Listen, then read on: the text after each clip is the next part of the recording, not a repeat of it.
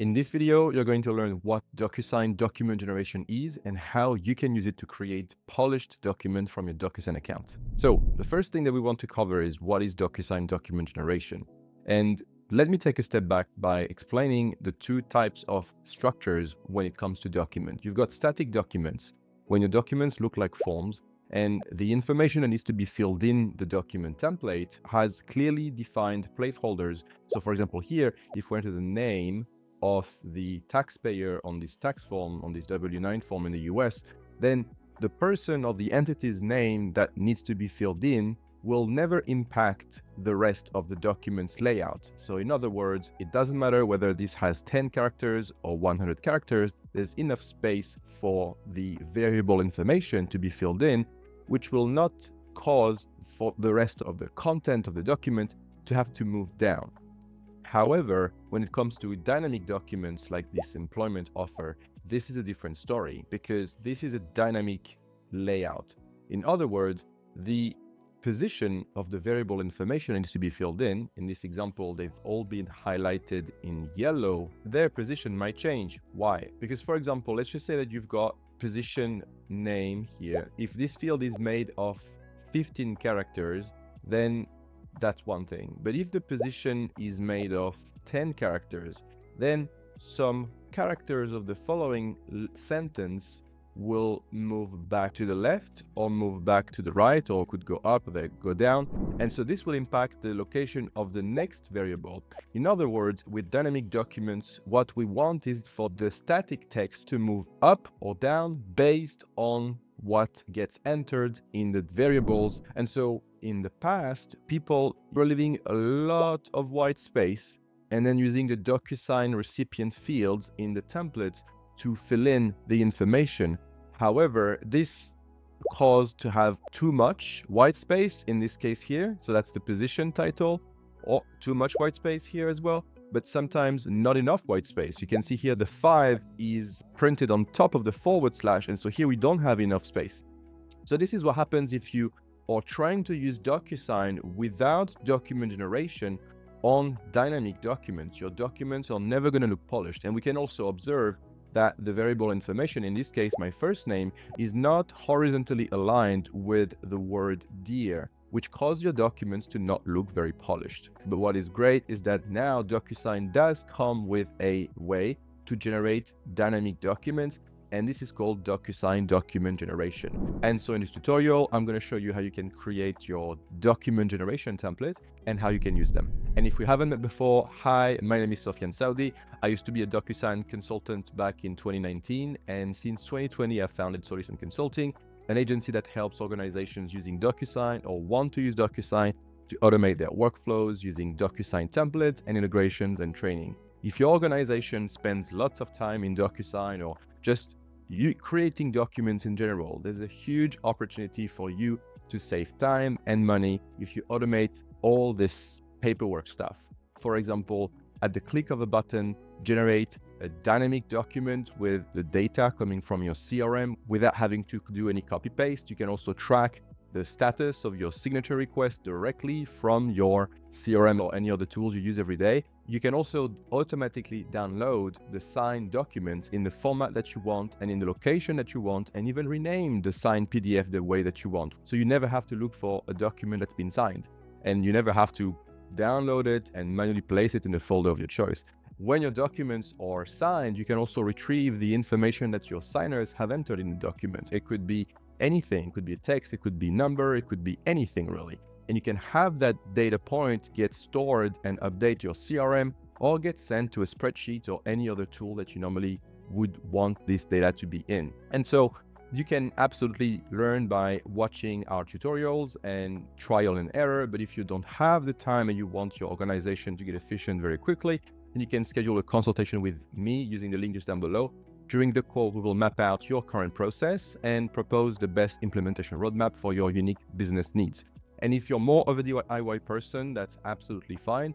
You can download our Docusign automation cheat sheet. It will help you get started on how to use and how to automate Docusign on the right foot. But for now, let's go back to learning how to configure our template to create dynamic documents using Docusign Document Generation. So first, let me show you how the template actually works once it's built. So I'm in my Docusign account here. And as you can see, I have this offer letter that I was showing you just earlier. I've already created it and uploaded in Docusign. We can see it's here, it says Document Generation. So this is because I've uploaded inside of my Docusign template a Word-based document. This is very important. The document generation engine only works on Word-based templates. And so here, as you can see, I have formatted my variables with double curly brackets. So this is the syntax that Docusign wants. I gave my variables a very meaningful name so that I know exactly what is supposed to go in there, and there is no space in the name of the variable. So in this example here, this is an offer letter that needs to be signed by the candidate first, and then needs to be countersigned by the HR once the candidate has signed the document. If you've never created a Docusign template in the past, that might be a little bit confusing. So I really recommend you watch my other tutorials on how to create Docusign templates. For now, I'm going to click next just to show you what else is happening here. So I've only built one signature field for the employer and one signature field for the employee. So I'm going to save and close and show you now how to actually use these templates so that you understand the workflow from start to finish. And then I'm going to show you how to actually create the template from scratch. So I'm going to click on use, and then my document is already here. The only thing I need to do is to enter the name and email of my candidate. And then when I click on next, this is something you might have not seen before. I get the list of all the form fields that I need to fill in for my document to be generated. So I'm quickly going to fill this out. As you can see, this is quite time consuming having to do that. This is why we really want to automate this, but this is going to be step 2. Once you've built your templates, you really want to integrate them with the data source. So whatever you're using, I don't know if you have your data in Excel, if you have your data in an ERP, if you have your data in a spreadsheet or a CRM, whatever the thing is. I've filled in all my variables. I'm going to click on review. And now this is going to show me what the document looks like once it's been fully generated.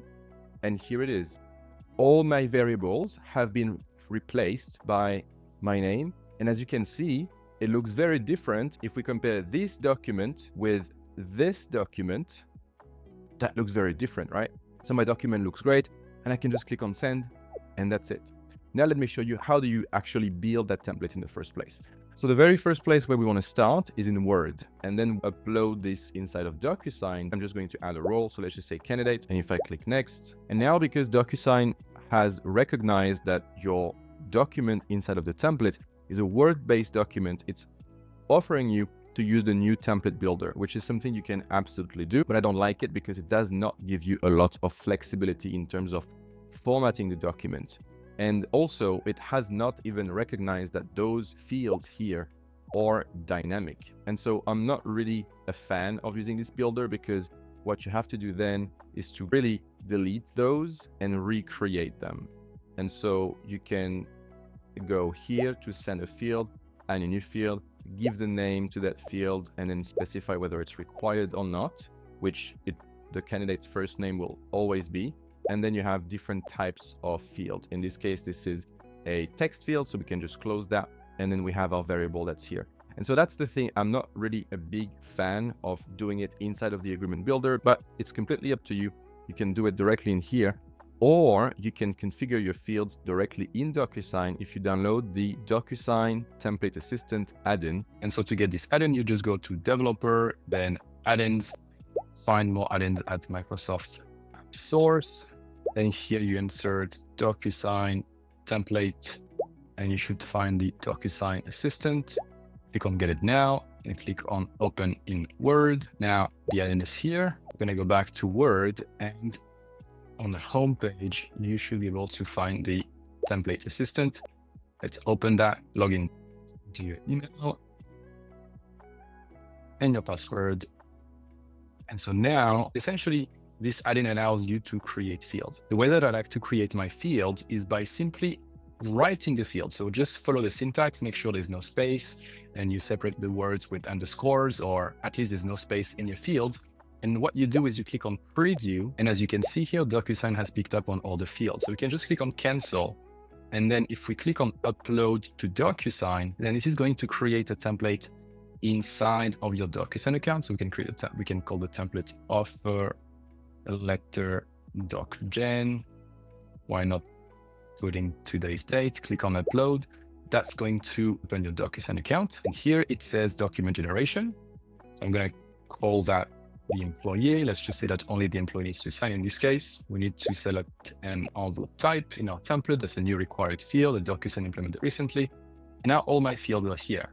And so if I click on save and close, and then use my template, when I click next, I can see all my fields. And so I think this is a much faster way of building your Docusign document generation field, because the layout of the document remains intact, right? So whatever you see in Microsoft Word, your header, your font, or anything really can be managed here. And you can also add conditional logic, you can add rules, you can add tables, you can do everything you can do in the agreement builder, but at least you're already preserving the formatting the document, which is great. Now that's option one. I'm obviously not going to add all of my Docusign fields, but we could add, for example, the state, just to show you that we have different options, different drop-down options. So if I add a new field and say this is the candidate state, in here I can specify that it's a drop-down and all my options. And so if we want to get the list of states, I can just say generate the list of the US states separated by semicolons. And that's going to do its thing. And then we can just copy that. Let's just say that we've got enough states here, and then paste that back in here. And there you go. Now, if we want the signature, we can just go inside of the signer field and then insert a signature field here for the employee and insert a signature field here for the employer. And I don't think that I've added another recipient. So I need to add HR here in this case. And then here I'm going to add the signature field for HR. And actually this should not be for the HR. So if you make a mistake, you can just change this to candidate. And here we can also copy the field. That's also an option. So if you highlight and copy, you can also paste. For now, we'll just save this template and I'm going to show you how to use it now. Now, the good thing is that we don't need to anchor our fields using this template builder. So let me just go back in there for a second. In the past, we needed to use Docusign autoplace to make sure that the signer fields and not the actual mail merge fields would not shift location. So for example, if I were to remove this paragraph here, then my signature block will move up. And so this will cause in the past for the Docusign signer field to be misaligned. And so in the past, we had to use a word as an anchor and make sure that the Docusign signer fields remain at the same distance to the anchor text. But it's no longer relevant with the new Docusign document agreement builder because the fields get anchored automatically. So now we're just going to save and close, and I'm going to show you how to use the template. And again, it's super simple. You just need to click on use. So let's click on set signing order and click next. And now it's only asking me my name, my last name, and now my state, let's just say Alabama, review, and that's it. Your Docusign document generation template has done its job. It's created the document. As you can see, I didn't change the font, I didn't change the highlighting, but we've got our signing fields. And as you can see, they're not in a really good position. Even though they're always anchored horizontally in the right location, sometimes they shift to the right or to the left. To fix that, we have to really remove the lines inside of our templates. And I'm not going to do it I'm not going to do it completely for the purpose of this demo, but just so that you understand what you have to do. But in any case, I really recommend using the Word add-in, which is much better for me. As you can see here, there's really nothing. So we need to make sure that there is nothing here. And we may also want to remove completely the signature line and just add the signature like this. So you may have to reformat the way that your document looks. And I don't really like this agreement builder for that reason, because formatting options are limited. If you use Microsoft Word, then you have many more options. And then you just need to click on this template assistant to upload the Docusign document inside of the document template, inside of your Docusign account. And this is how you use and create Docusign document generation templates directly inside of Docusign. If you want to learn more about how Docusign works, or if you need help with setting up your Docusign account, integrations, or template, you can use the link in the description of this video to book a consultation with me or one of my team members. During the call, we'll review your document layout, structures, workflow, and we'll suggest the best implementation roadmap for your needs. I will see you in the next video, and until then, happy signing. Ciao.